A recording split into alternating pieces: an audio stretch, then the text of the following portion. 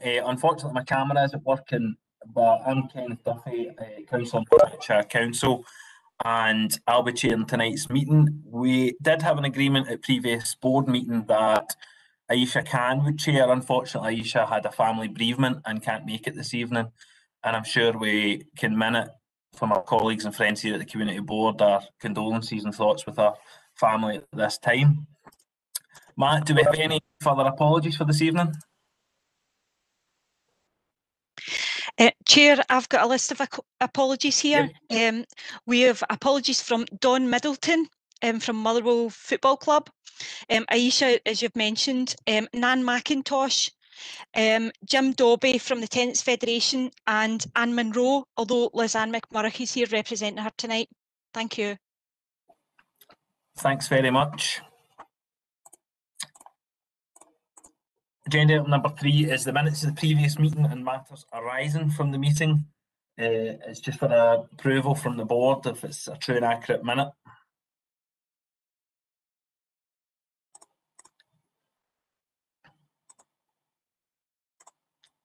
I'll take that as agreed. Oh, Councillor Valentine. No, thanks.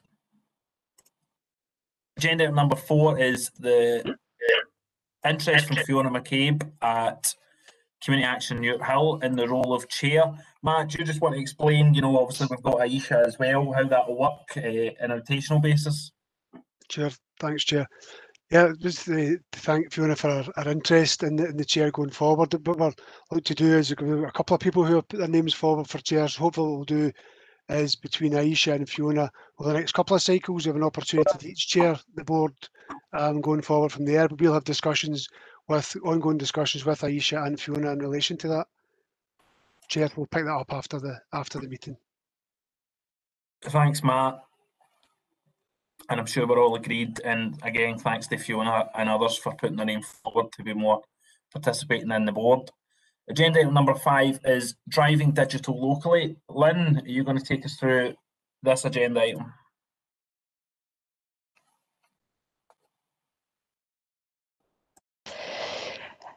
Good evening. So I'm going to try. Can you hear me all right? Yeah. Yep. I'm going to try and share my.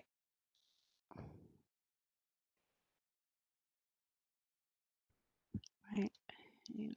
Again. Oh.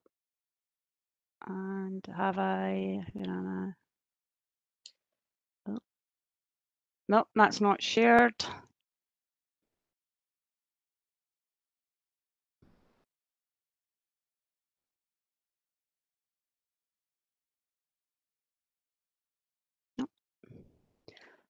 And can everyone see that? Yep. Yeah. Okay, doke. So good evening, everyone. Thanks for welcoming me along to the Motherwell Community Board tonight. My name is Lynn Gow and I am the new Comms and Engagement Lead for Digital NL at North Lanarkshire Council. This is the 10th day in the job, so you might have to bear with me a bit tonight. So tonight I'm here to talk to you about the Council's digital agenda and explore your training and access needs and how we can work with you to address these. Please drop any questions into the chat bar and I'll happily pick them up at the end. So a key objective from the outset of the Council's Digital NL project was community engagement, and the engagement boards are crucial to this. As you're aware, the Council's established 9 community boards across North Lanarkshire as part of our framework for working with communities.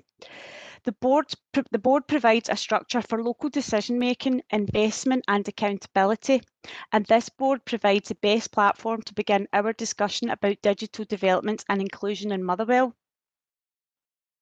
So tonight is the start of that journey for us, and I'm going to outline the Council's digital ambitions and how we'll roll these out at a local level.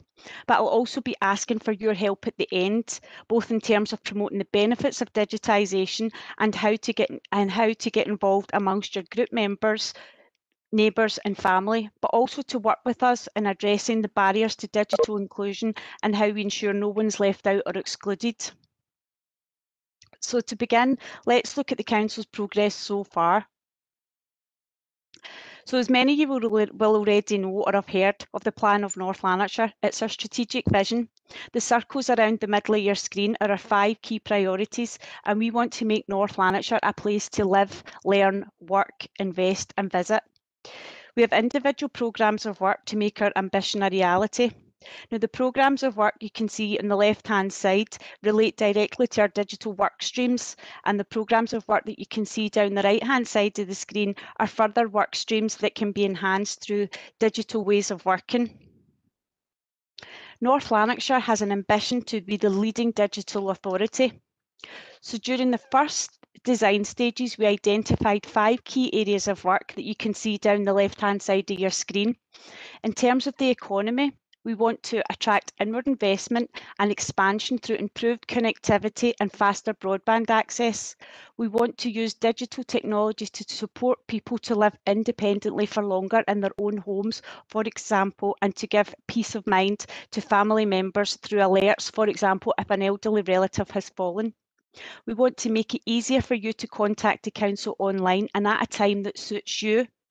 We want our workforce to be digitally skilled, using automation to free up resources, avoid duplication, and allowing us to prioritise resources more efficiently. And lastly, we want to make smarter use of the data that is available to us to monitor trends and to make better informed decisions.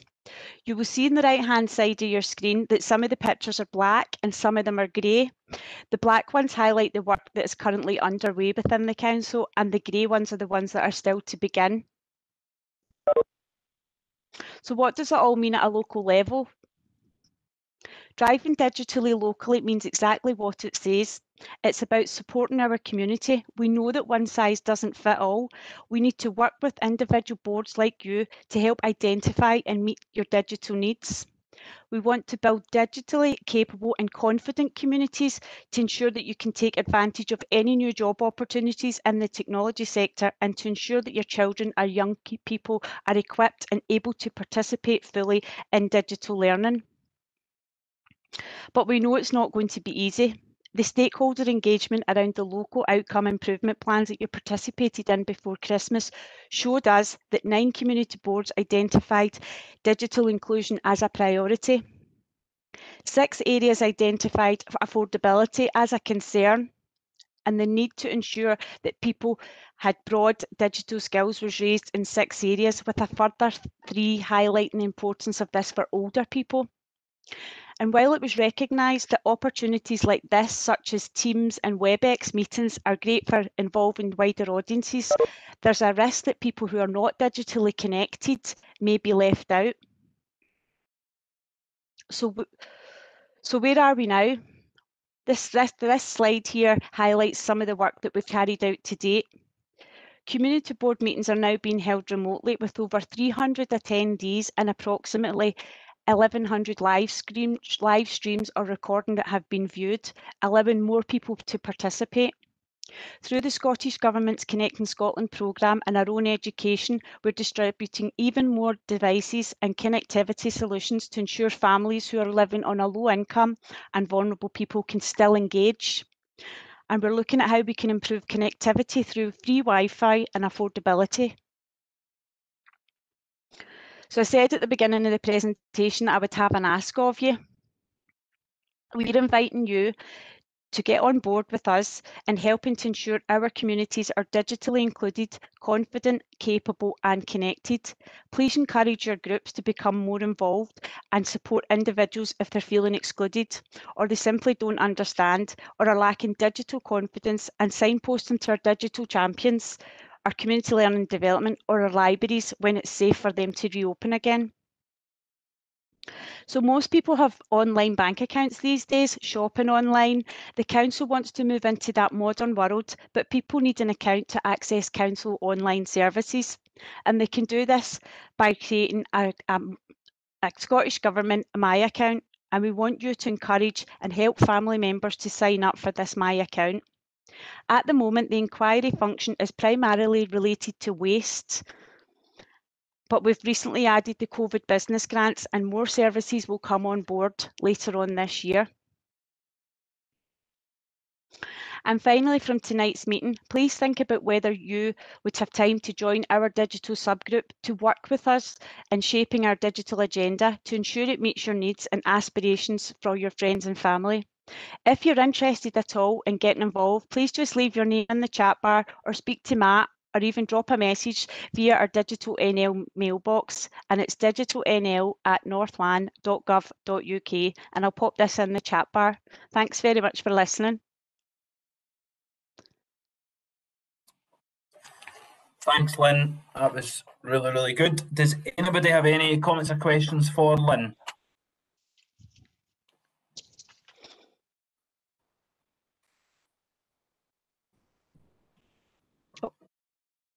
Yeah, on you go.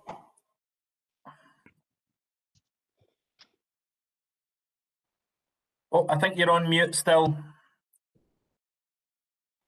There you go. Oh. You get so excited because you get the opportunity. Forget about your.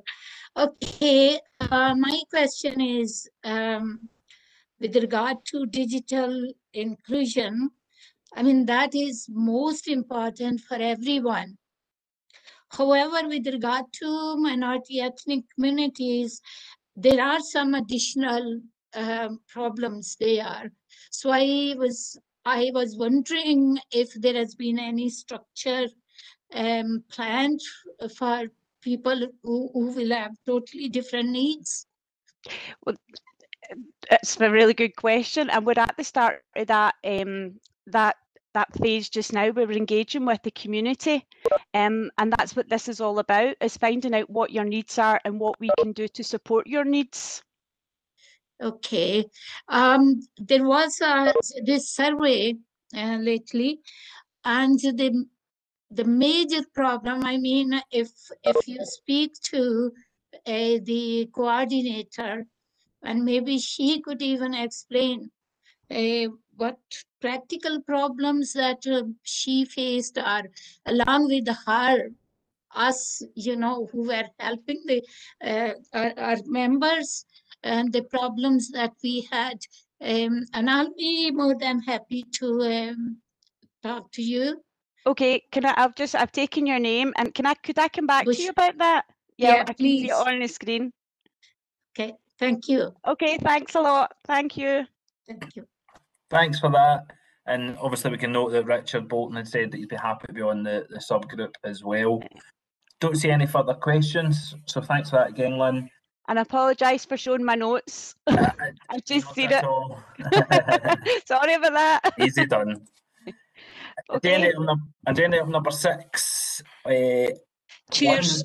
Sorry, can I interrupt? Dennis O'Keefe had his hand up there. I apologise. I think he wanted. Dennis. Hi, thanks very much for that. I was usually in relation to joining the digital subgroup.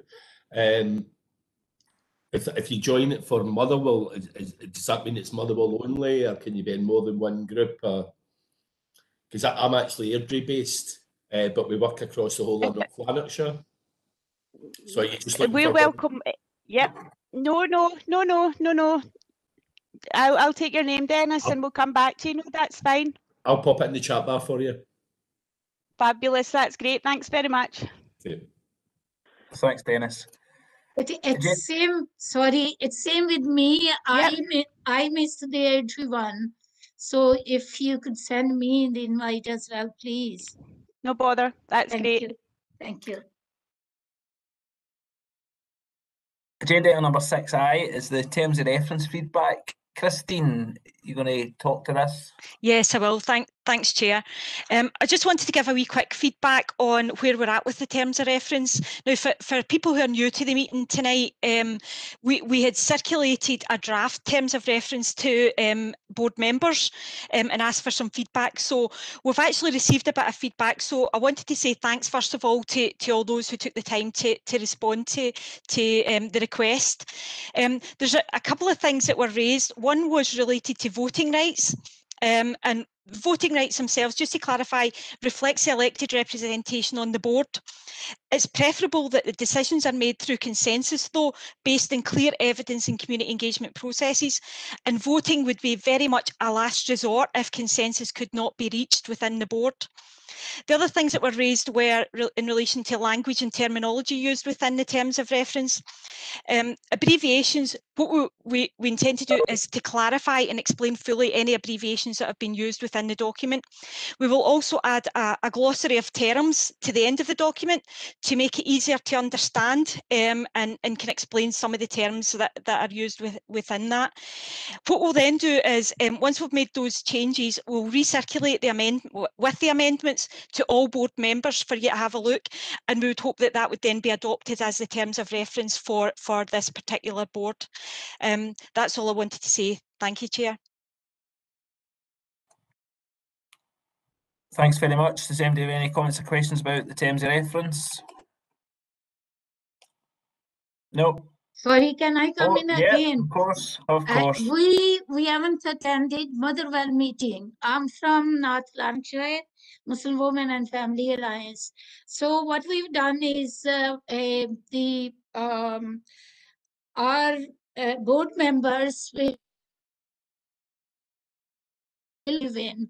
So Naseem Hussain has been nominated now. So she will be representing us, you know, our organization. So we haven't got any, you know, the term of reference that you mentioned. It will be very helpful if Naseem receives some correspondence which, you know, we missed. Thank you very much. Yeah, we can get that over to you. Absolutely. Thanks very much. Thank you. 6.2 is the board development sessions, Matt. Thanks, Chair. It's just to take an opportunity tonight to make the board aware of the programme going forward in terms of board development. Over the next few months and the last two cycles of the board and this, when you hear a lot of different issues that we address at the community boards, like digital, tonight you've had the plan for North Lanarkshire, you've heard reference to the budget process, participatory budgeting, the local development programme, board governance, community asset transfer, local outcome improvement plans, just to name a few of the subjects that have came across the agendas in the board so far.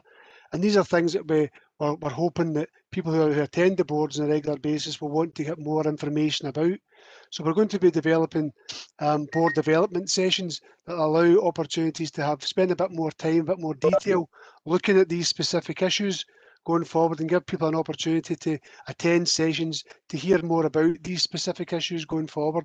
So that's something we're working to develop at the moment, and we'll be in touch with you as that progresses and how we're going to do that through a mixture of face-to-face interaction and hopefully some online modules that could be done as well in relation to some of the subject matter.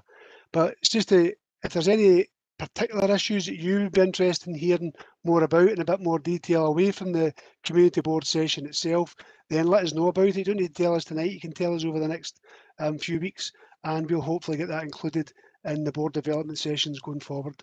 That's all for that one, Chair. Thanks. Thanks, Matt. Anybody, any comments or questions for Matt? Nope. Double muted myself there. Number 3, again, Matt, is the LDP, the Local Development Programme. Thanks, Chair. Just to refer, the report had been issued along with the papers and agenda, etc. So it's just to give people an update, the board an update into where we are with the current projects in the Motherwell area. A number of projects have been taken forward, and you can see in Appendix 1 of the community, the local development programme, where we are with some of these projects. Ones that hadn't been repeated were in relation to the new Stevenson Play area and Lonehead Road. And the other two projects at Brannock and at Craigneuk, work's ongoing, and the other projects completed. There's a number of projects in Appendix 2, or a couple of projects, sorry, in Appendix 2, where we're seeking some in-principle approval tonight. Just bearing in mind the information that was raised at the previous meeting and in between the meetings that have taken place. There's a couple of projects there requiring a bit more consideration and in-principle approval from the board tonight. So the board's happy with that, Chair, then we can take the local development programme forward. This is all, of course, is dependent on the provision of future budget, and we'll certainly make the board aware. Once we know where we are fully with the budget going forward for the next financial years, we'll make sure the board's made aware of that, and we'll do that before the next board takes place. So as soon as we have that information, we'll share that with the board, Chair. Thanks, Matt. Councillor Roke.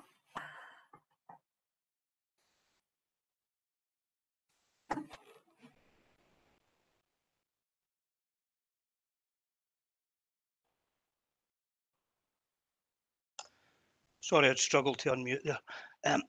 Matt, I noted in here the New Stevenson play area. I had seen some concerns regarding the quality of that, and I believe Councillor Redden was taking it up. Do you have any feedback on that? Thanks, Pat. Matt? I'm not aware of any issues that's been raised in that so far. I don't know if Ross, who's on the call, may have some more information on that. But if we haven't enough information tonight, Councillor Rowe, we'll certainly get information, feed it back to yourself and the board. But I'll go over to Ross to see if Ross has got any further information. Yeah. Thanks, Matt. I'm aware of a couple of things that were raised around that, Councillor O'Rourke. One of them was people questioning the surfacing that was laid, the grass matting. One of the comments was that they believed it should have been laid on a hardcore stone surface, not on grass. But that's not the nature of the surface, and given the time of the development, we'd expect the grass to fully establish under that safer surfacing within the next sort of 8 to 12 weeks as spring comes in, and the surfacing will then it'll look a lot better. We've had a heavy winter, so it is not unusual for players to have sort of ponding of water and muddy surfaces at this time of the year. There was also a concern raised, it was from one resident who got in touch with the play services manager about an item of play equipment because they couldn't see the particular play value in it, and the play services manager has responded to that, outlined why that equipment's been put in there, what it offers children, and they've offered them further support should they wish to enhance the play at a future date. Thanks, Ross. Just one last thing. Thanks for that, Ross. That helps. The last one was the concern regarding the lack of a disability play equipment. Was there any update on that? I suppose that refers, to the previous inquiry that the play services manager had received. Someone had requested about a wheelchair swing, which we've actually got a policy putting into more destination sites because wheelchair swings in themselves aren't termed inclusive play items because they're specifically for a small group of people. What has been suggested is that we could potentially look at the future at a wheelchair accessible roundabout. That would involve the purchase of a roundabout, the installation and appropriate wheelchair friendly surfacing. The rough cost to install that single item of equipment is in the region of £10,000.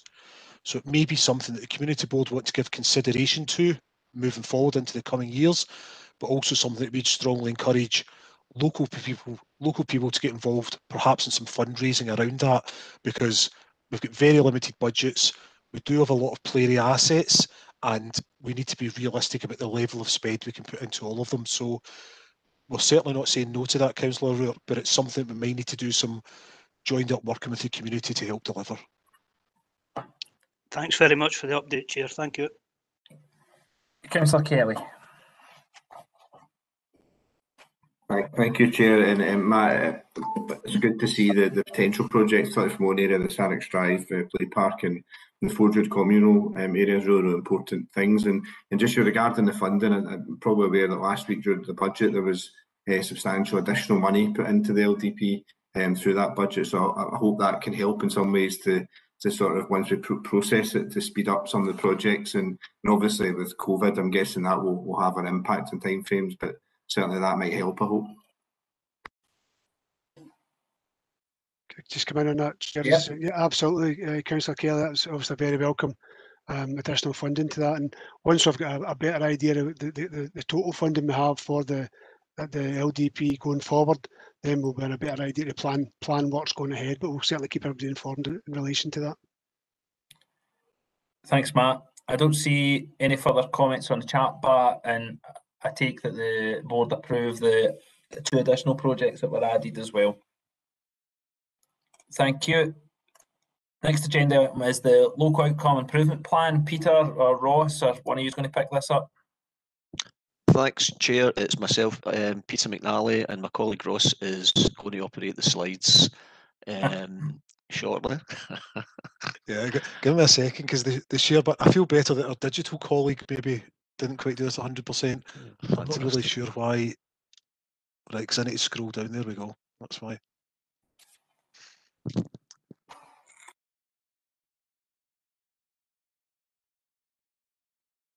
Oh, fantastic. Thanks, Ross. Can I just check, first of all, you can hear me okay, loud and clear? Yeah, great.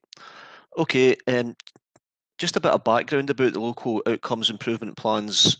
As a requirement of the Scottish Parliament's Community Empowerment Act, all 32 councils and community planning partnerships, in our case North Lanarkshire Partnership, have agreed to work more closely with local communities to develop local outcomes improvement plans, or LOIPs as I'll refer to them from now on, to better address and tackle inequalities and deprivation levels within our communities. So moving on to the next slide. In North Lanarkshire, we have an overall strategic LOIP document, which is the plan for North Lanarkshire. And sitting alongside that, there will be LOIP documents for each of the 9 community board areas. So for example, in Motherwell, there have been 4 phases of wider community engagement. In phase 1, there was some mapping work that went on with council services and also with some of our North Lanarkshire partners. That then led into phase 2, where we held a stakeholder event with, in particular, local community organisations to, again, build on the engagement work from the previous phase. Phase 3 started to level it up a bit more. We held a range of different community engagement events, including a community listening event back in November, which many of the board members here took part in. And we also organised questionnaire and telephone surveys, which allowed us to gather more information. And also we got good input from all 11 local elected members in Motherwell. So that gave us a good basis to then move on to what is phase 4. And during phase 4, I know we're having a bit of slide difficulty. I'm sure it will come up shortly. But in phase 4, we took it a step further. We formed what is called a LOIP working group to basically assess all the information that's been gathered to date, with a view to then considering all that information, excuse me, and then consider what relevant priorities to look at moving forward, and having a number of actions to take place over the short, medium and longer terms of the Motherwell LOIP document. And I should say at this point, the LOIP document is going to be a 6-year document, and it's a flexible and live document. We've made a good start, and I'll touch on some of the priorities in a second that Ross has got up there just now. But certainly priorities and actions will be based on what the community tells us over the next 6 years. So as I say, this is very much a starting point, but it is similarly a very flexible document. So in terms of our priorities, we have 6 priorities, which I can't quite see, but I'll remember from memory. We have digital inclusion. Thanks, Ross. You can see them there in front of you. There was actually 7 that have been identified, and again, they reflect the priorities within the plan for North Lanarkshire, that main strategic document we talked about earlier. But it also reflects other priorities within other local strategic documents, such as the North Lanarkshire Health and Social Care Strategic Commissioning Plan, and also the Community Safety Strategy. But interestingly enough as well, it reflects a lot of the calls for action we saw in the recent Scottish Government Social Renewal Advisory Board report. And some of those actions taken forward were inputted by members of our community board and other community boards in North Lanarkshire. So we can see with the Motherwell LOIP, we have both a national and a local context for taking things forward. And certainly, we've also identified key areas in the Motherwell area that are most greatly affected by inequality and deprivation. And the working group's already identified places such as North Motherwell, Craigneuk, Forgewood and Jerviston as areas we want to prioritise with some of the work going forwards. So moving on to the next slide, we're going to have a look at just some of the actions that the working group have identified. Certainly, the group's been working hard. We've identified nearly 30 actions already, and there's just a few there I wanted to mention briefly.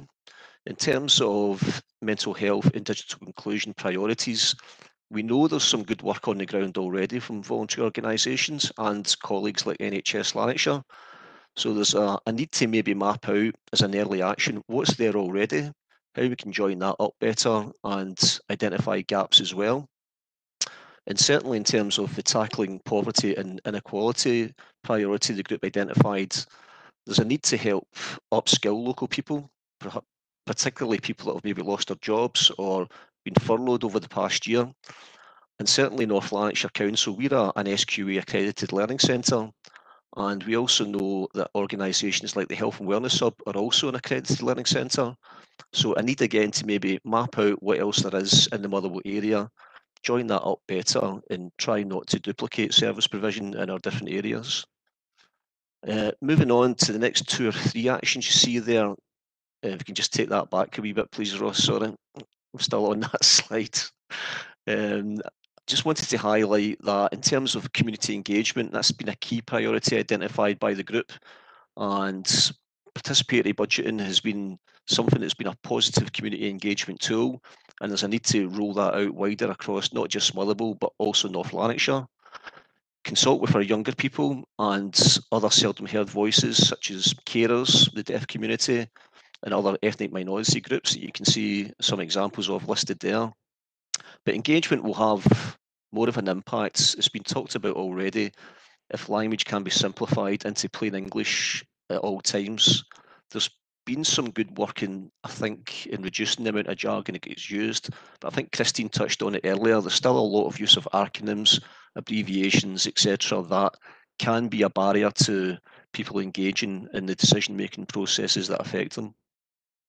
And just briefly, with regard to the last 3 actions there, in terms of the environmental priority the group identified, we know there's work ahead in terms of the Strathclyde Park development, also a new park at Ravenscraig, and we're planning some active travel sites, particularly one from Craigneuk down to Ravenscraig Park. And it's been highlighted, yes, they're nice places to go to as well, but key that they have, they're well maintained and they're places for people, particularly post-COVID, to get out and visit. And there's that element of social prescription, where having nice places to go to and get out and exercise can really help people who maybe are reliant on medication to get off that medication and just to improve physical and mental health conditions too. The last 2 actions, the second last one refers to the priority of community safety. A general action there. There are others that colleagues at Scottish Fire and Rescue and Police Scotland are already have already identified that are happening in Motherwell just now. And the last action I wanted to just touch on again refers to post-COVID responses and tackling poverty and inequality. So microfunding of local community anchor organisations, there's a couple of good examples where that's happened recently in Motherwell, and particularly we as a council, and hopefully the health board and other partners will consider this too, we're looking at commissioning community anchor organisations to carry out work with us and for us in our local communities. And one example I would give is the Health and Social Care Consortia throughout North Lanarkshire.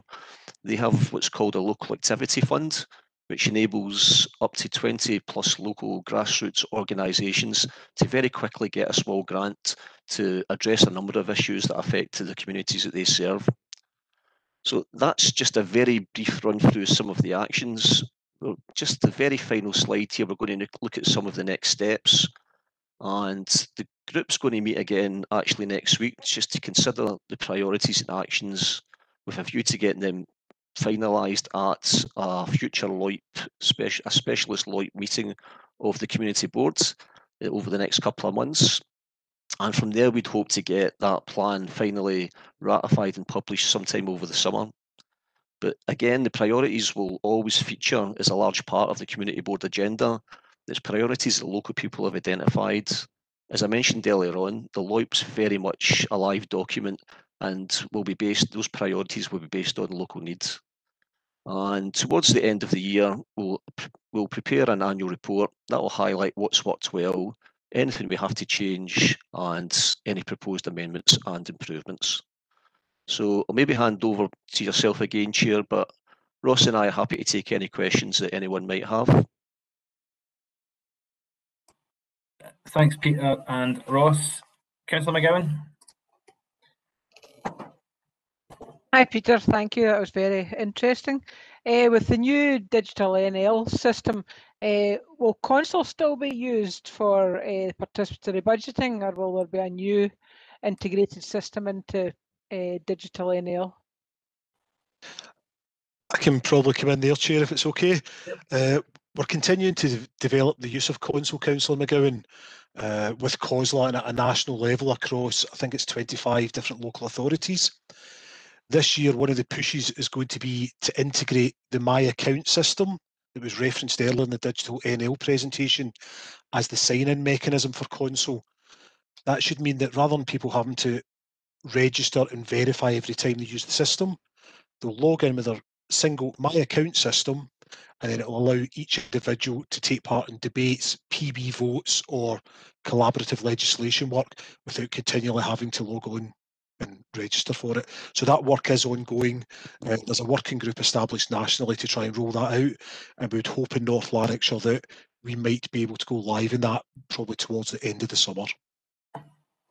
I could maybe just add, if I could, Ross, as well. As you know, Councillor, we've used console in the past as a voting system for participatory budgeting, and we've came a wee bit more forward since then as well. We've looked at other platforms too, other online platforms, and indeed some of our community groups, including Forgewood Housing and North Lanarkshire Carers Together, have ran their own PB initiatives using different platforms.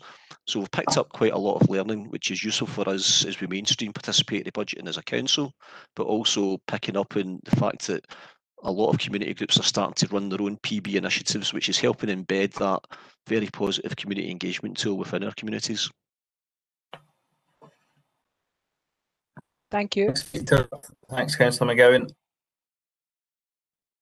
Yeah, where's on you go? In the issue about minority ethnic people, we had one program. It wasn't from the council or locally. That program was from, I think it was from Westlake. And Naseem Hussain, who is representing in Motherwell, she was involved in that as well. And what our finding was that although the group was involved in running the program, and yet when it comes to who knows whom, and that was the case in the voting. Do you see my point?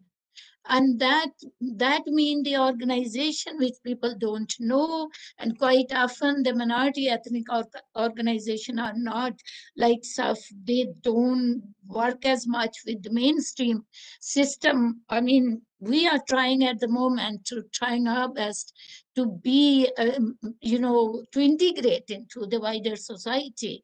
So the others, the small organizations, minority communities, I have to raise this point for everyone from all backgrounds. They were finding it really hard because people didn't know them and they didn't get enough voting. And it is the small project which are usually at local level needing support. And they are the one who the other voluntary sector organization, for whatever reason, they weren't supported. We actually noted it, that that's what was happening. Can I just come in there, Chair, just quickly? I think that's, Bushra, I think that's a very fair point. I think it's important to explain that when we're rolling out the next stages of PB, the community board will be able to shape that. They'll be able to look at what is important to the Motherwell area or whatever the locality is, and how do they want that to be delivered? I think you mentioned there about smaller grants for organisations. Again, that'll be something that the community board can take under consideration. They'll have a finite budget, but the board will be able to have that open and honest discussion about how do we want to divide this up? How can we make the best impact to the widest community? So I think it's an absolutely fair point you make. I think we have learned a lot of lessons about how to run these processes, but really we want to hear everyone's voices about how do we shape this moving forward so that we can deliver the best value to the most people. Thank you. Yeah, that's what's needed. Can I just add to what Ross said, Bushra? I think it's great that you've put your hand up to join the digital NL subgroup, and I think that's what we really need is people to join the subgroups to have that influence on those issues that Ross just identified there. Yeah, and the more we can spread that across the community board membership, then it will be more reflective of what people in Motherwell want and across the other localities. So great to hear you're getting involved in the subgroups. Thank you. No, we honest, we were missing all of this because, as I say, it's in our constitution that, you know, the organization, one of the objectives was, and that was the top one, integration into the wider community, because only then we can benefit from each other. However, we didn't get the opportunity, but the local board, I was so pleased to hear. Honest, it's a fantastic development. I would say in North Lanarkshire, personally, I thought if it works well, as we say, inshallah, that's the best initiative. I know it's coming from government, but each council is taking it differently. I don't know if that's the model everyone is adapting. I don't know about other councils. Thanks, Bushra. Naseem, did you have your hand up, or I think you might be on mute, Miss Naseem? You are on the mute. Yeah. Sorry, I was. Actually, it was, I had agreed with the initial comment that Bushra ji had made, and she put forward what I was actually thinking. So I thought I had put my hand down, but obviously not. But no problem, Naseem. Thank you very much, and thanks, Bushra, for bringing up that point. Very important point. I don't see any further comments on this agenda item, so if we move on to the board references and subgroups for Christine. Okay, thanks, Chair. I just wanted to kind of feed back to what Peter was mentioning there in terms of priorities that are coming through the LOIC process and the engagement with local people. Obviously, the subgroups themselves are important, but they really need to link to those priorities that are coming through the LOIC. So what we don't want to do, though, is to duplicate any of the local the local structures that are already in place. You know, there's a lot of really good work going on. We don't want to have an additional subgroup if there's already something there. So I'll give you an example. I know one of the things that was put forward for Motherwell previously was a youth subgroup, and there's already youth provision within the area in terms of youth forums. And should it then be that those youth forums then look at the kind of key priorities for young people rather than establishing something new? So really all I would say is that we really need to look at the subgroups in terms of the priorities that are coming through. Like we said there, Peter mentioned a number of things in his feedback, including things like mental health. We know that the digital inclusion was obviously something that's been mentioned in terms of a subgroup, so we wouldn't want to be setting up another subgroup when there's already one being established. PB was another one that Peter had mentioned in his feedback, and obviously that will be a priority for the board as well, and the potential to look at a PB subgroup. Community safety was something that was mentioned as well, and again, could that be something that could be used in terms of a subgroup within the local board? So we're really looking for people who would be interested in some of these kind of areas. You might have personal experience in it, you might have your group or your organisation might have an overview of some of these issues that are being raised in terms of the kind of priorities, and we'd be really keen if if you're interested in being involved and putting yourself forward, just as Peter said there, if people are interested, then please let us know if there's particular areas of interest within the Lloyd presentation that was put forward that you would like to be involved in. Please let us know and we'll make sure that we're including you within that. That's all I wanted to say, Chair. Thanks very much.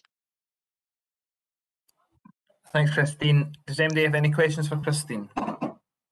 Could I just add to something Christine said? Thanks, Chair. Yeah, exactly as Christine's saying, there are forums already in Motherwell that we can link into, and we've had discussions with colleagues, youth work colleagues who work with Motherwell Youth Voice, for example, and they're more than happy to be our main link to the needs and wants and desires of young people in the Motherwell area.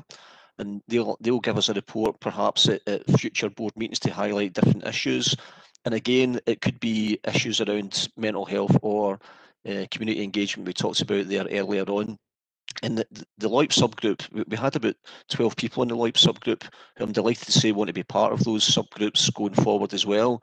And I think, as you pointed out, Christine, that if anybody else is interested in getting involved, please contact Christine to let us know. We're quite keen to get the subgroups up and running very, very quickly. Thanks, Chair.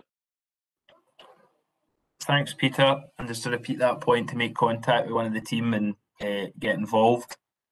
I don't see anybody else intimating they want to speak, so if we move on to agenda item number 7. Dan Scott's raised a hand, Chair.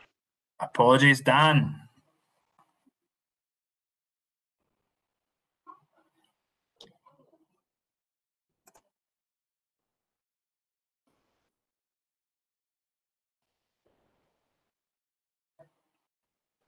We can't hear you, Dan. You're not on mute, though.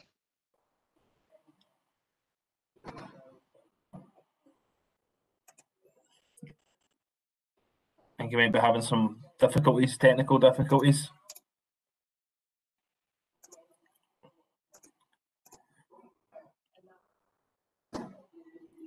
I'll move on and we can certainly pick up. Sorry, Dan, we still can't hear you. I see your mouth going there. Nothing coming out. We'll move on, right, Dan, and we can certainly pick the point up. You know, I don't think Matt or any of the other ones will have any issue with that. Matt, if you want to start us on the consultation plans around the town and community hubs. Thanks, Chair. It's just to remind people of the event that's taking place on the 16th of March regarding the Motherwell Town Community Hubs. And there's an online event taking place. We sent out the information last week regarding this, and it's been put in the chat bar again today for people who are invited to come along and join that event. It's taking place on the 16th of March, 6:30. If you see a link there, if anybody can't access that or wants to be resent it, let us know, and we'll make sure that's sent out to anybody who's interested in joining that event on the 16th of March at 6:30, Chair. Thanks, Matt. And I see that's been stuck up there with Christine, so thanks very much. Encourage folk to join up and see what the plans are. And I think there's an opportunity to vote as well, isn't there, later on after it. So that's quite exciting. Has anybody got any comments or questions on the town hubs, community hubs? No. Agenda item number 8 is a petition received. Ross, I think you're going to briefly touch on this first. Yeah, I'll come in on that, Chair. So, as the board may well be aware, and maybe not everyone, petitions that are received by the council, they go to the relevant service to prepare a response report. That response report then comes to the relevant community board for consideration. So the purpose of this report is to advise the community board of a petition requesting that Core Path 281, which connects Electric Bar to the Beechwood estate, is closed, and explain the council position in response to that. The report's been submitted with community board papers 7 days ago, and the report has the following recommendations: that the Motherwell Community Board should note the content of the petition, approve the proposal for the council to undertake statutory consultation on a proposed diversion of the core path using section 20 of the Land Reform Scotland Act, and note the remaining legal rights that exist under the Land Reform Scotland Act 2003 for use of the lane until such time as a change of use is sought and granted under powers of the Planning Scotland Act. And finally, note the additional actions proposed by the Community Partnership Team in relation to the issues raised by the petition. I'm quite happy, Chair, to discuss the recommendations in there if people would like some background or further detail. And rather than going through the report verbatim, I would be happy just maybe to open it up to the floor for questions. Yeah, absolutely, Ross. Does anybody have any contribution or comments or questions on this report?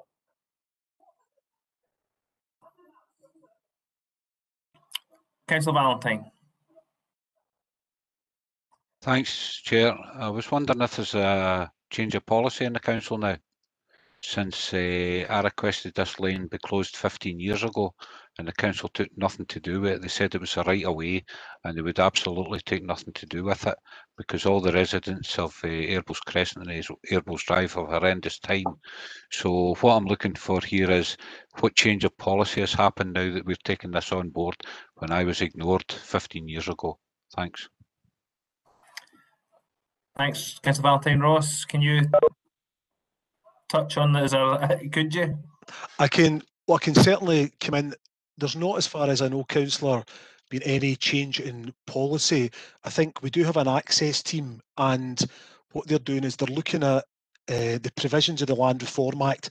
It was originally out in 2003, but it was amended in 2016, and there is provision within the Land Reform Act to divert an identified core path when an alternate route can be found, and when it goes out to consultation, there's no objections to that diversion. So we're following the latest government policy and the change that has been made to the Land Reform Act. So it's really us responding to national legislation rather than any local policy change. Okay, thank you. Thank you. Graham. Thanks, Chair. I was just going to say I could offer a slight bit of background to that as to why that kind of application has come in, if you wish. I know there are kind of councillors involved as well, and perhaps they want to cover that otherwise, but if you wish, I can kind of give a bit of background to that. Yeah. Certainly, I'm aware the applications come in because of kind of ongoing issues around about the kind of Barnsaw Nature Reserve and the recent kind of reports and things and issues that the residents down at Chestnut have had are the kids seem to be using the lane from the electric bar to make their way in towards Barnsaw and then kind of coming back out that way. And obviously at times they're down there's kind of alcohol consumption going on. It's a kind of ongoing problem I'm sure most of us are aware of. And then obviously it tends to be that later at night when perhaps children, youths are intoxicated, the residents in particular then are getting kind of ongoing issues with their behaviour. I know there were instances of kind of cars getting run over the top of and things like that, and perhaps at times residents getting abuse. So I think that's the kind of main reason behind the application for this is to try and obviously kind of quell some of the issues, antisocial behaviour issues they're having there because of youths and access to Barnsaw. Thanks, Graham. I do have two further councillors intimated they want to speak, but I did have a note to bring in Kenny, who's here as a local resident. So important to hear from him first, and then I'll bring in the two councillors. Thanks, guys. Yeah, just leading on from what Graham was saying there. It's not all, unfortunately, to do with Barons Hall. The petition that's been put in is not a knee-jerk reaction, to be honest with you. The lane has been attracting criminal activity and antisocial behaviour for years. As residents have become kind of more connected, I think in the past it's kind of been the bystander approach where people have thought someone else is going to help us and deal with it. It's kind of come to a head now where I don't want to say it's unlivable, but 3 out of the 6 houses that are closest to the entrance of the lane have been sold in the last 3 months, where one of the residents had their window smashed on the night before their first viewing. Another one had, as I was saying, it's not all to do with youths. There was a hit and run incident where £4,000 worth of damage was done to a car. The month before, someone, after committing attempted murder somewhere else in Motherwell, used the lane as a getaway and ran down it with a machete and jumped through their garden onto the railway. And then I would like to also come to, there was a young man who bought the house closest to the lane 2 years ago. And there's no other way of saying it. He was basically driven out of his house by youths. He had his windows smashed. He was getting his windows chapped and shouted in every single night. Now, he lived alone. This was his first house that he bought. He lived alone there, and basically he felt like he'd no other option than to sell, which I think personally, I'm hoping, I heard the gentleman earlier saying, why now compared to before? I'm sorry that it's not happened before, because this young man has, as I was saying, felt like he had no other option than to sell his first ever house and move back with his parents.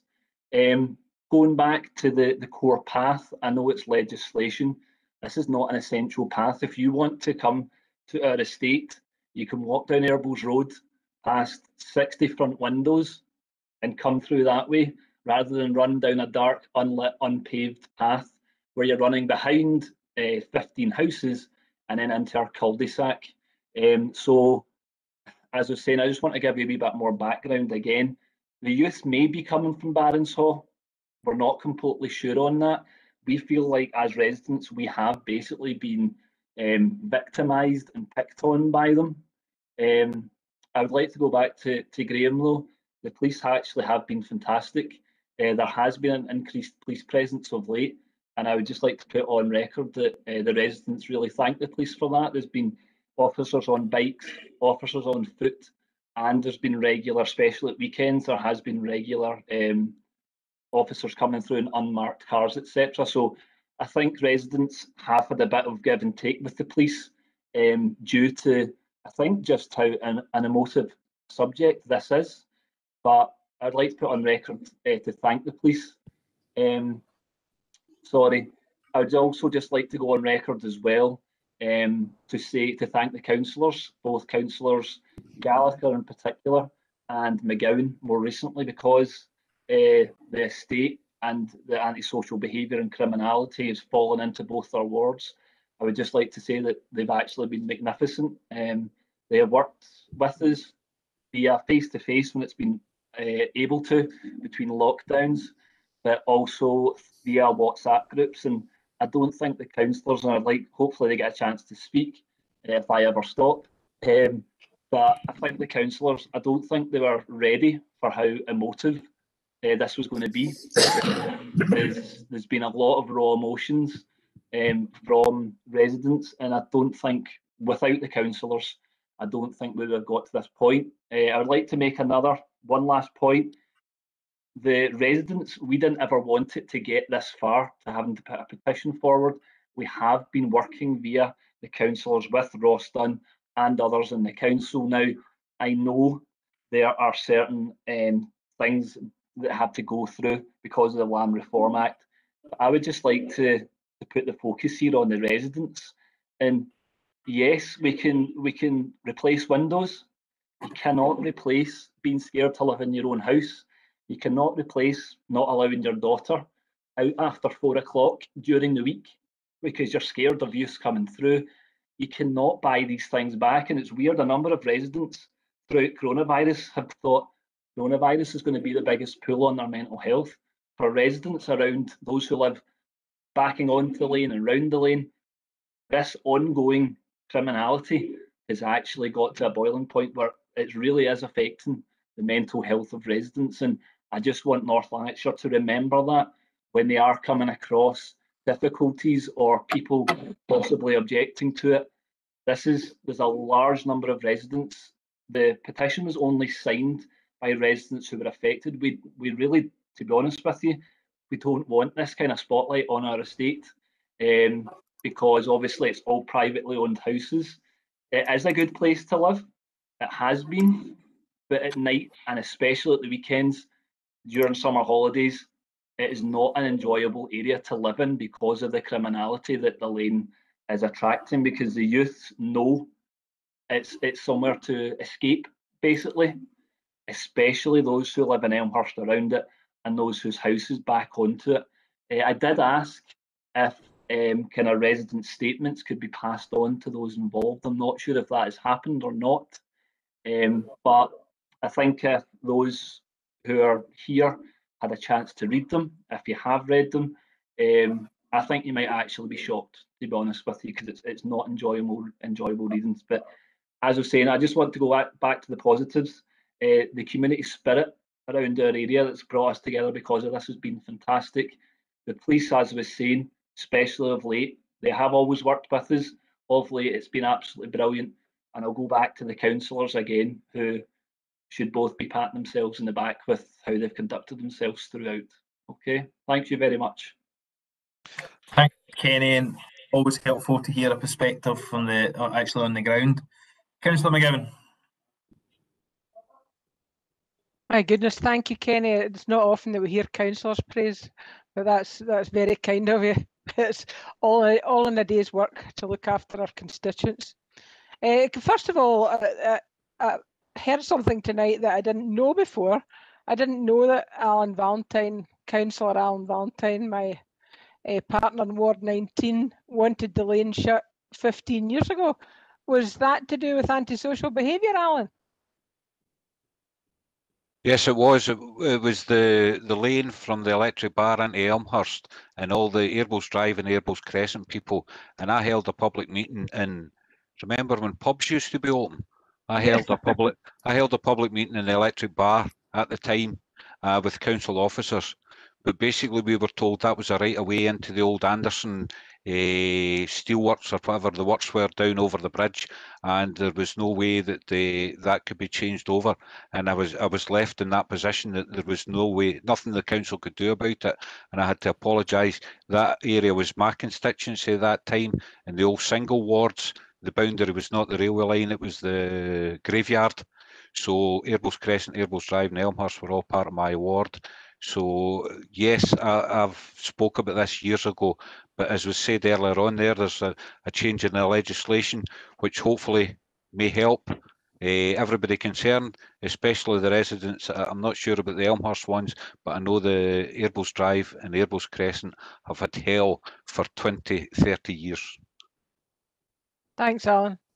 No, I would just like to thank the council for working in the consultation and hopefully eventually closing this lane, because as Kenny says, I have been totally amazed and horrified at what these residents, and it is in Elmhurst, are going through at this time.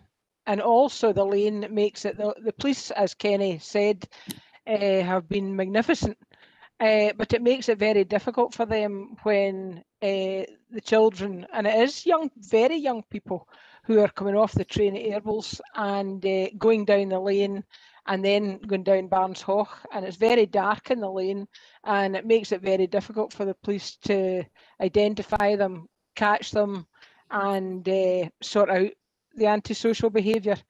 The police have done everything in their power to, and I think they are having a major effect on it. The last few weekends, the residents have a WhatsApp page, and when I first got involved in this, I was amazed at the comments and the WhatsApp about the number of children coming down through the lane and unfortunately going down in the dark to a very fast moving river down Barnes Hoch, which worried me that there actually could be also danger to the children going down there.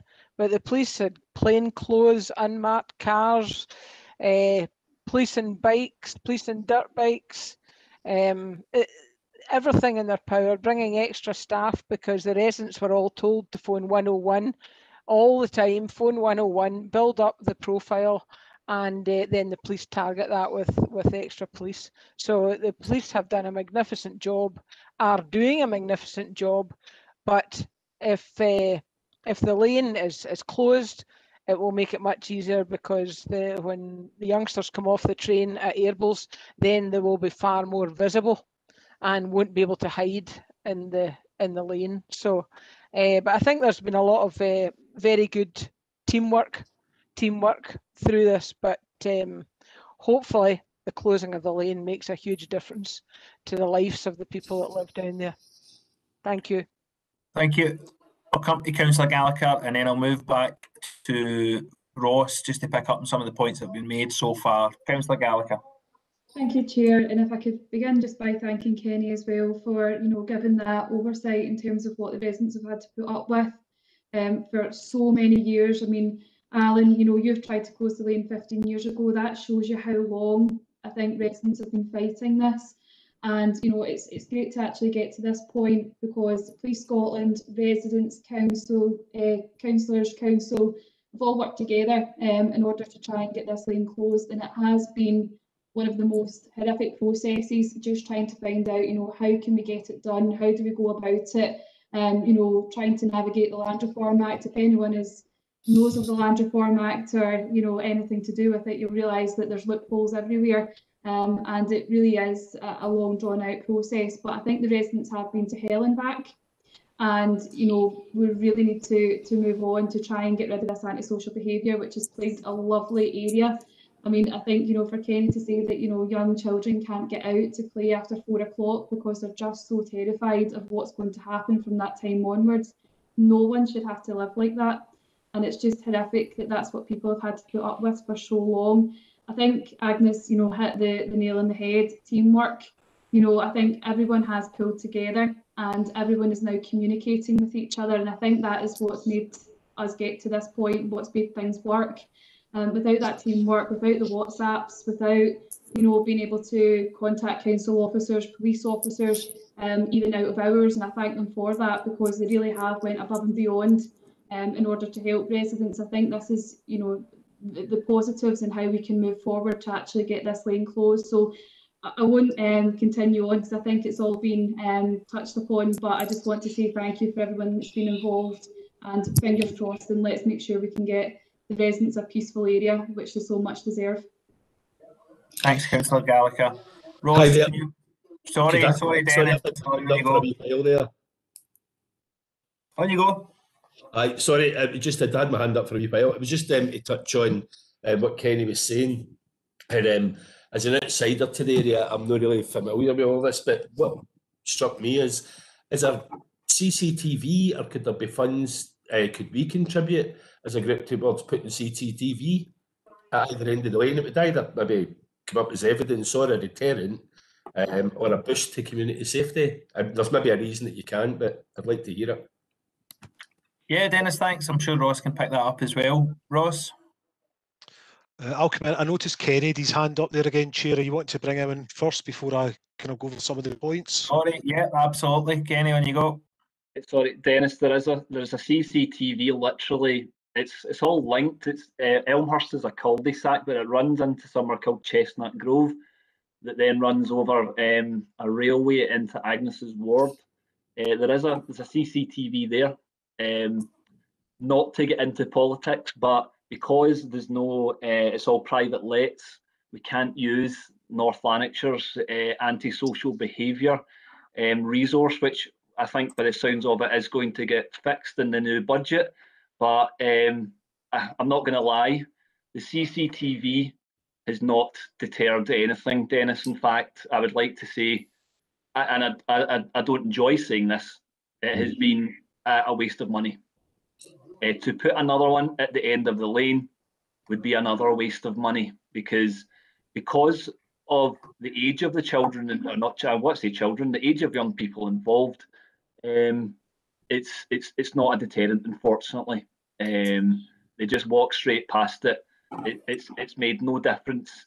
And to be honest with you, a couple of house sales round in Chestnut Grove were not able to go through because potential buyers saw the CCTV. And I'd just like to stress again, you're dealing with private properties here. Again, we're wanting as little spotlight but as much help as possible, if that makes sense, Dennis. Yeah, indeed. Thank you very much for clearing that up, Kenny. Thank you very much. Again, I'd just like to say thanks for letting me speak, guys. Not at all. Ross? Thanks, Chair.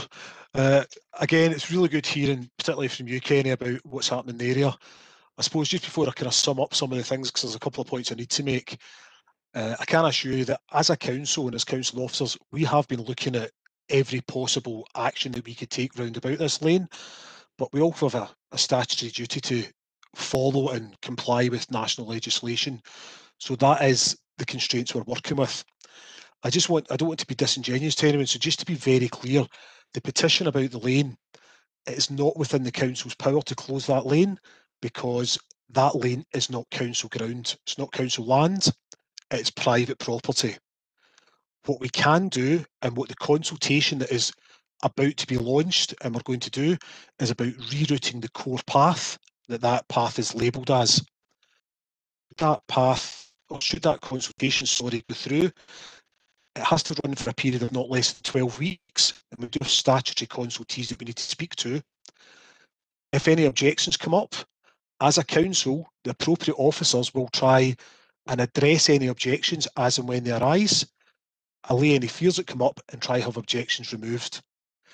If people object and do not remove them, that consultation has to go to Scottish ministers for approval before the core path status can be removed. Going on the presumption that we're successful with that whole process, core path 281 will be rerouted through a different route that's been proposed, and that lane will then just exist as an informal right of way, but it is not council ground, so we cannot close it off. The solution at that stage would be for the residents to submit a planning application to subsume that ground into their garden grounds. That planning application will then allow residents to fence off either individual bits for the garden or just to close off the lane entirely. So it's just to be very clear that if the consultation is successful and we remove the core path status from there, the council cannot then come in and just close off the ground because we don't own it. We would then have to speak to residents about the appropriate process. I've taken advice from the planning department in advance of this and how that would work, and I've been assured that a single planning application could cover all properties that border the lane. It would not be a case of individual residents having to do that for every property. So it would be a single application to go through, and if the core path status is removed, the council's access team would no longer have any objections to that ground becoming part of the individual property. So I just think it's important to make that clear so that everyone's fully aware of the council position. And again, if you've got any questions or things that you need me to follow up on, happy to do that, Chair. Thanks, Ross. Councillor Roke, you have a question. Sorry, Ross has just outlined it. Thanks. Thanks, Councillor Roke. Councillor McGowan. No, it's just a question about something that was said earlier on that I wondered could help with the antisocial problems with some of the youth in Motherwell and beyond. That somebody mentioned a group called the Motherwell Youth Voice. Can somebody tell me, what do they do in Motherwell? Do they organise activities for? I don't actually know that. I had never heard that term before. Can somebody answer that, exactly what the Motherwell Youth Voice do in Motherwell? Peter, have you been placed? Yep, happy to come in. Yeah, Councillor, Motherwell Youth Voice are a local youth forum that are effectively run by our youth work team. They support them. They meet pretty regularly, mostly online just now. Probably more activity based than campaign based, but certainly they have been quite supportive. For example, in terms of MSYP elections and other local issues that have affected young people. But certainly their activities are more run by our youth work team. And Ross and I have contacted the youth work team about potentially doing some work in the schools to highlight the issues down at Barnshawk when that's appropriate. Because again, it's probably, we know a minority that are maybe tarring the brush of young people, unfortunately. And we want to get the message across that actually young people are very positive, doing a lot of good things in Motherwell. And just to get, again, the message across that Barnshawk's an area that we want to keep and preserve, as Councillor Gallagher, I think, mentioned earlier on. It's one of our better green spaces. But yes, certainly we've opened those talks with our youth work team to help support that. Thanks, Peter. Thank you. So the board's position now is just to agree, obviously, the report, and we'll obviously hear more of it as it comes back or as it progresses through the council. And I'm sure it will come back to community board in the future to get an update on that at a later date. Agenda item number 9 is the input from local community groups, and this is the part of the community board really where it's over to you guys, over to different community groups if they've got anything they want to raise or discuss through the board.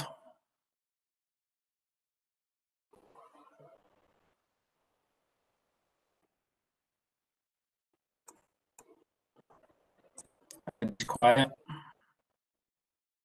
I just want to pick up on the point that Dan obviously had put in obviously had issues with his mic, but he had put up about the Wishaw Community Board and the Greenspree subgroup, and certainly is something that Motherwell Group can look into. No questions, just to answer that for Dan, and I'm sure somebody will pick that up. Yep. Can you hear me now? Oh, perfect, Dan. There we go. Yeah, it was the Wishaw Group. Obviously, a lot's been mentioned about Barnes Hawk already, and there's a lot of people who use the that's cheeky Councillor Duffy. You couldn't have done that in a meeting in a hall. Obviously there's been a lot of talk about the Barnes Hawk, and there's for somebody myself who's a mountain biker who uses the area a lot, there's lots of talk among the people who use it regularly, and you go down in there on a Sunday afternoon just now, it's like Argyle Street. In fact, it's probably busier than Argyle Street, and it's been really used, but we all know there's lots of erosion. The winter has been really hard on a lot of the paths that are there, and there's been a lot of talk about making this a better, it would benefit so many different aspects: active travel, fitness, mental health, all that sort of stuff. So yeah, the talk in Wishaw was about putting a green space subgroup together so that we could actually look at using like LDP fund, obviously PB and different things like that, and how we could look at improving those areas. And obviously, Craigneuk falls under that, and there's a lot of areas obviously around. There needs to be some chat, I think, with the Ravenscraig Limited and what they want to do with their, the area that they're going to be looking at, but also the areas around about like Wishaw Golf Course and that lead up to Carfin. There's loads of these spaces, and I don't know the areas in Ute Hill and all the rest of it, but I'm sure they're in the same sort of condition that all could be doing with resurfacing and better signage and all that sort of stuff. So with a group to look at that would be good. And that's on that point. I did have a comment about stuff from the community point of view, though. But you want me to? Yeah, Dan, on you go. Obviously, we've spoke this week, Councillor Duffy, regarding the fly tipping that's been happening in the Wishaw Hill Wood pump track area, which has been not necessarily surprising, but definitely disappointing. And that's something that we hope to address. Now, one of the things that we hope to be addressing that with is the fact that we're going to be having a series of events, a series of groups, and we're going to, activities that we're using with different partners. So one of our partners will be the youth group that Peter McNally just mentioned. So we're going to be doing a regular Monday night starting this Monday coming from 6:30. For 11 pluses, and we're going to have the usual stuff that we always have there, with bikes and scooters, but we've actually got a skateboarding coach coming along, which we're really excited about.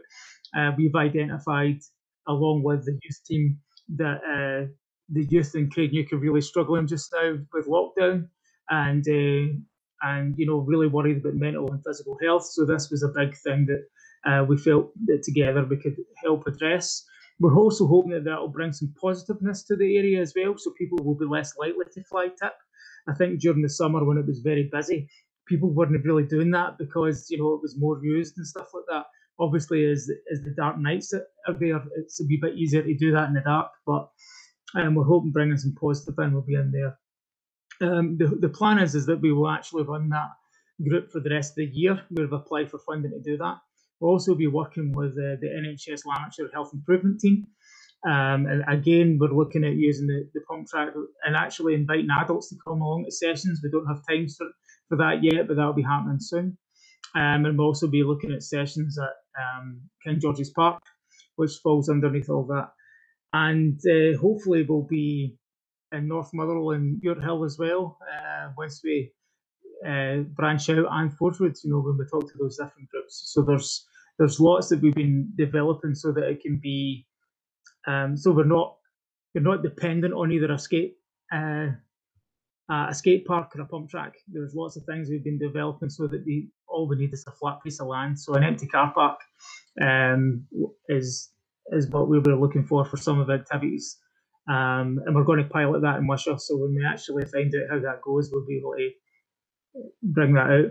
Another thing, just for letting you know, I mentioned it in the email to yourself, there was an expression of interest put into Sport Scotland about further developing the area of the Wishy Hill Wood next to the pump track very early on, and Margaret Ann probably remembers this as well. Very early on, before the pump track was even built, the vision was to expand that area and to improve over the years and to make that facility, world leading in its ability. And we've already seen that it has done that.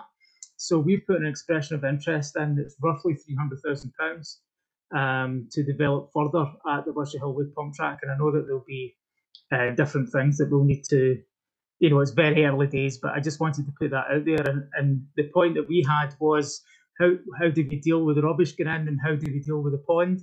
It was great to see ducks in the pond that's been made there, and the pond was made there for drainage. Being someone who was a resident of that area, growing up, that area was always a swamp. So that's why the pond had to be made to dry up the place for the track. So I think that's something that can probably be incorporated into that plan, and because definitely that area is. So I think looking at that, and then we spoke about another project in Wishaw and said to Matt about how LDP could possibly be used for that as well in conjunction with that. Like all funding, the funders, they always like to see a bit of match coming from somewhere else, so that's all positive down there. That's kind of my contribution to that. I don't know if anybody's got any questions about that. No, thanks, Dan. We'll let that run on. Thank you very much. Ross, you had a comment to make? Just a very quick one, Chair. Just when Dan was mentioning a green space group, I think Peter covered earlier in his Lloyd presentation, one of the priorities that's been identified in the Motherwell area is around the environment. We would look at that covering green space as well, and the subgroup will be taking the Lloyd stuff forward, Dan. So that would seem like a natural starting point for that group. So rather than setting up a separate subgroup just now, the subgroup that will look at the environment issues around Deloitte would probably be the starting point, and that could then encompass all of the green space issues. So we'll absolutely make sure you get an invite along, get involved in that. Yeah, I think that's probably a better heading and a better umbrella for it, because green space doesn't automatically assume that active travel will be involved in that, whereas environmental issues would definitely be in that. So yeah, I totally agree with that, Ross. I'm up for that. Let me know. I'll be there. Excellent, Dan. Cheers. Fiona. I just wanted to come in and give a wee update about from a community group perspective. So I work for two charities locally. So I just wanted to set my stall out a little bit for those two. So the first one is Full On, and for those who don't know it, it's a charity who promotes recovery from mental health issues through performing arts. And although most of the time, and before COVID, our groups are all face-to-face, they're all online now. So if you know anyone who would like to come along, they're all free. We've got singing lesson groups, creative writing groups, guitar groups, band groups, karaoke groups, quiz groups, loads of sort of stuff, and it's all free. Most of those are run on Facebook rooms. So if you do know of anyone who would like to come along to any of those 16 plus, just let me know, drop me an email, and I'll be happy to send the details across to anyone. The main charity I work for is Community Action Newt Hill, and although we're based in Newt Hill, it's not your fault if you're not from Newt Hill, so we'll, things are open to everyone. So again, although most of our things before were face-to-face, we've moved some of those offerings online now, so we've now got a Monday afternoon drop-in for anyone who just needs a wee bit of a blather and somebody to talk to. We've got a Tuesday evening meditation. We've got a Wednesday evening kids craft group and a Thursday morning kids craft group. And again, those are all free. So if you know anyone who would like to come along to any of those, please just get in touch. And the last thing we do, because we know that not everybody's online, we've got a wee monthly newsletter that we send out, and it's just kind of news about what's happening in the area. Wee recipe, wee book review, TV reviews, word searches, that kind of thing, just to keep people engaged. So if anyone would like a copy of that, or if anyone wants to add someone onto the mailing list for that, again, just get in touch and we'll get that added on. Thanks very much, Fiona. Just conscious some people are on, so I'm just trying to scout about the screen. I don't see anybody else. No, thank you very much. move on to the input from our community planning partners, the police and fire. I'm sure the police are quite surprised to hear all the praise this received tonight. I'm sure they want to come along to another meeting. So if I introduce, it's Graham, isn't it? If you want to just give us a wee update from a policing perspective. Yeah, thanks very much for giving us the opportunity. General kind of good news across the board. I'm not going to go down into kind of statistics and things like that. I know we're looking to kind of change it up, but crimes of kind of dishonestly, violence and things like that in general are all kind of on the decrease. I was going to talk a bit about the kind of joint working we've done round about Barnes Hall with the councillors, with the residents, the RSPB. We saw that kind of spike at the start of the lockdown last year. It's been an ongoing problem for the last year as well, but with everybody's kind of joint working, the things that we can all put in place, we have seen a real impact on that, in particular of late. So we continue to work, with those kind of things in mind, with our partners. We've been quite proactive recently, the last few months as well, targeting violent offenders and housebreakers. We've had quite a few good results here with some prolific kind of nominals now kind of locked up and taken away from the communities.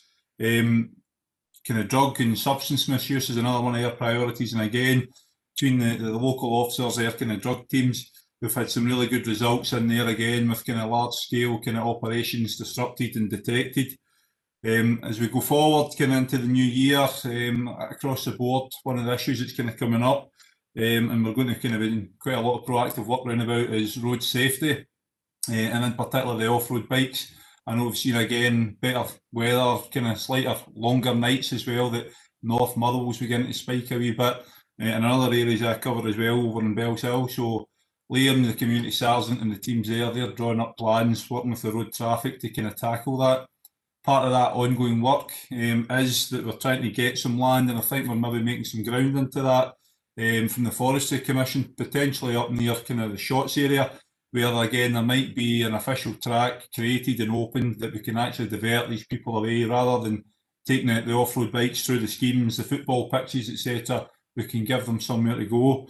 So really that's it for me at the moment. I say in general, kind of some good results across the board for us. We are quite pleased with the way things are going at the moment, and I say I'll just leave it open if anybody has any questions for me. Thanks, Graham. Margaret Ann's popped a wee question in there about the off-road bikes up and running yet? Yeah, the off-road bikes have been up and running. They were kind of funded 2 years ago now, I think it was, the fund came through. I think sometimes there's a wee bit of kind of misunderstanding as to what the bike can be done for. I was on the Bellshill Community Board in Motherwell there, and the question I was asked is, where are these bikes to chase these motorbikes down? The bikes are not designed nor permitted to actually involve in pursuits, so they're there to be put into these areas ideally as a deterrent. Yeah, there will be people that they can get and stop, but we can't go pursuing them. So the bikes are still there at the moment, that they've not been out as frequent as we'd like due to a couple of injuries to the riders, but once they recover from that, and as we go into the better nights, etc., we'll have them back out. We realise the benefit of them, not only because of off-road bike issues, but we did use them in Barnes Hall, but we are looking to kind of expand a bit and get some more officers trained and qualified in riding them, so that we can deploy them more often and again across North Lanarkshire as a whole. So they are there, and they will be out and about. You will see them. Thanks, Graham. Councillor McGowan.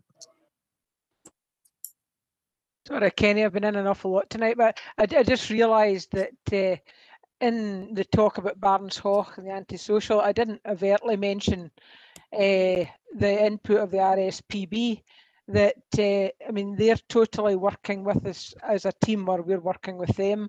The warden David Anderson and the sort of local area manager Toby, they're following very closely the antisocial problems in Barnes Hall and are talking of different solutions that they could put in. And there's also a local RSPB group who use the sanctuary all the time. It's an amazing green resource, and are also looking, and thinking of solutions to the problem. We've been having many meetings with the RSPB. We had a meeting last night, and you know, when you're talking about the path in Barnes Hoch, the RSPB have they have started a survey of the area and are looking at major changes depending on what the results of the survey are. But when we're talking about subgroups and talking about, you know, green space subgroup or an environment subgroup, and for developing Strathclyde Park, Ravenscraig, I mean, Barnes Hoch is an amazing green resource in North Lanarkshire and for mental health and mindfulness. So it might be interesting, you know, if some of the local group could be involved in the environment subgroup to see how the Barnes Hoch resource integrates into the green space over Motherwell.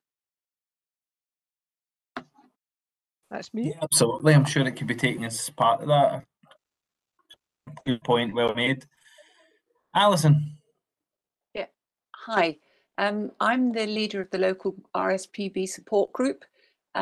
We are basically people who are primarily interested in birds and wildlife, but we are very interested in this local reserve.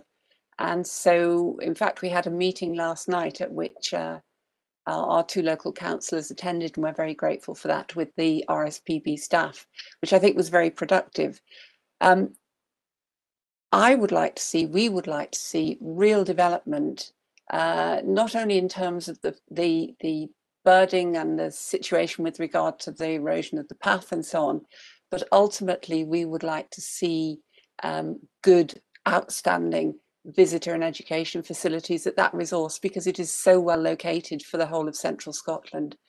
So any support or any way in which we can support you and other groups, and any way in which we can work together, we would be very interested to hear about and to work with our local councillors and with the RSP to support the RSPB in developing that site.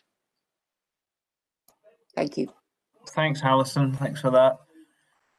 And thanks, Graham. Des, from Fire, do you have anything that you want to say or add to tonight? Yeah, thank you, Chair. Duffy, can I ask Graham a question? Sorry, I'm butting in. Could I ask Graham a question? Graham? Yes. Yeah, sorry, maybe jumped the gun there. Sorry, Dan. If you want to ask Graham, why don't you go, Dan? Graham, obviously the Wishaw Hill pump track, we have the active travel path that goes right through Wishaw Hill Wood.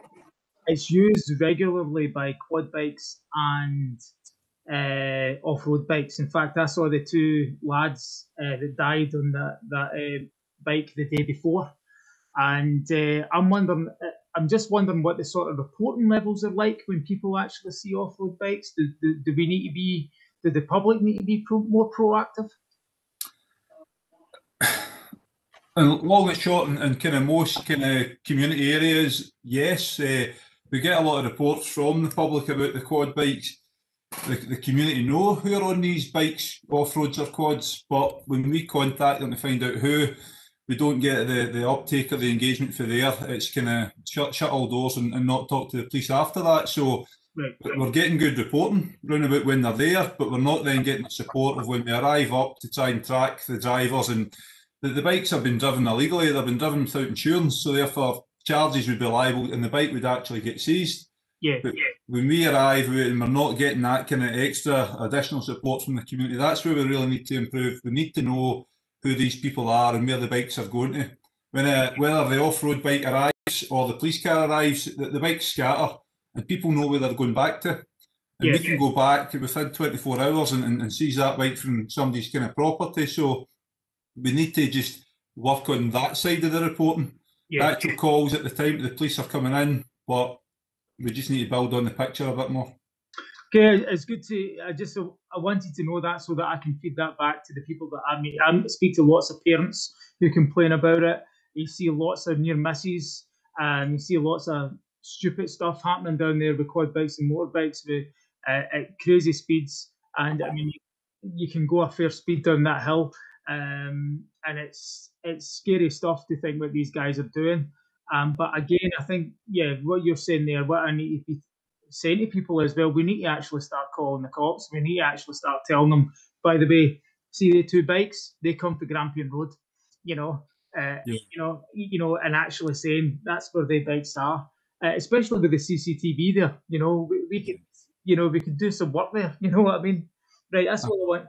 Thanks, Chair, for letting me. Thanks, Cheers, Dan. Thanks, Dan. Chris.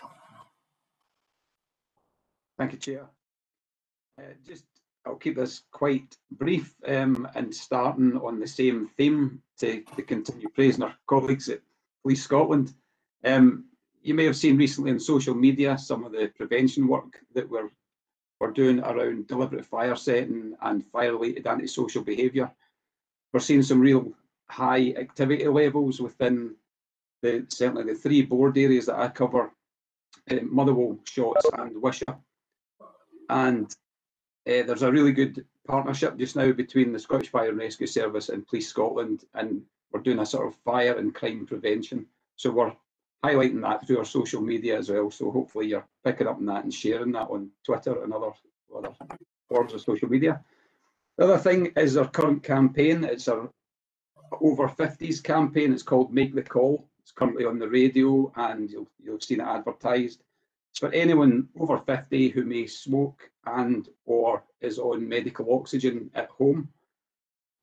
I'm hoping that if I share a postcard or a poster, that it could be shared across the group. I don't know if Christine or Ross might be able to help me out with that.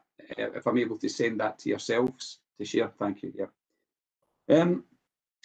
And the other thing then is, as we move forward with the community board and as we settle in, working on the LOIP groups, that I'll also be writing a community board fire plan, and I'll share that with the group, so that when I come back to these meetings, I'll be able to bring a performance report that will be included within the documents and the paperwork that's sent out to yourselves prior to the meeting, and it helps then if there's any questions or comments to be made on that. Thank you, Chair, and I'm happy to take any questions. Thank you. Liam, you have a comment.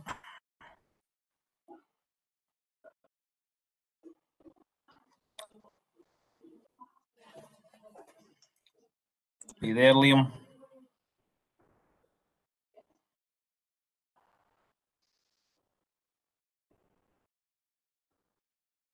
No, still on mute.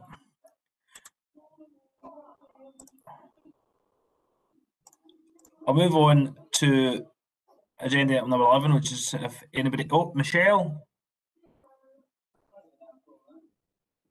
I'm working 2 laptops here. I was just following on from Des there. My friend had phoned me the other night. You probably know this, Des. There was a fire started in Strathclyde Park, and I think the Motherwell crew went down. So my friend phoned me up to tell me, but the gate was locked and they couldn't get in. So she thought I'd have a name who to contact. So she'd said another time she'd been down, that gate was locked and an ambulance couldn't get through for someone that was unwell. So I don't know if something needs to be done with that gate that's locked, or maybe if the emergency services can get some sort of key thing or something they can access. They had to climb over to put the fire out. Des, have you got any, do you know about that? Yeah, Chair, when they looked at the start of the COVID restrictions, they did lock down access. At that point, we were given that somebody would meet us at the gate, so a tractor would come up essentially and they would unlock the gate for us. We have realised in the last wee while that, yeah, that hasn't happened as often, so that is something that I can revisit. I wasn't aware that they didn't have access the other night, but I'll certainly visit that and chase it up. Thank you for that. Thanks, Des. Does anybody else any other business for us to share? No. The next meeting of the Motherwell Community Board is scheduled to take place on the 8th of June at the same time between 6:30 and 8:30. And I think it'd be a safe bet to say it will still be online at that point. So thanks everybody for coming along tonight and have a good evening. Thanks, Chair. Thank you. Thanks, Chair. Thank you. Thanks everyone. Thanks, Chair. Thanks, Chair. Thank you. Thank you.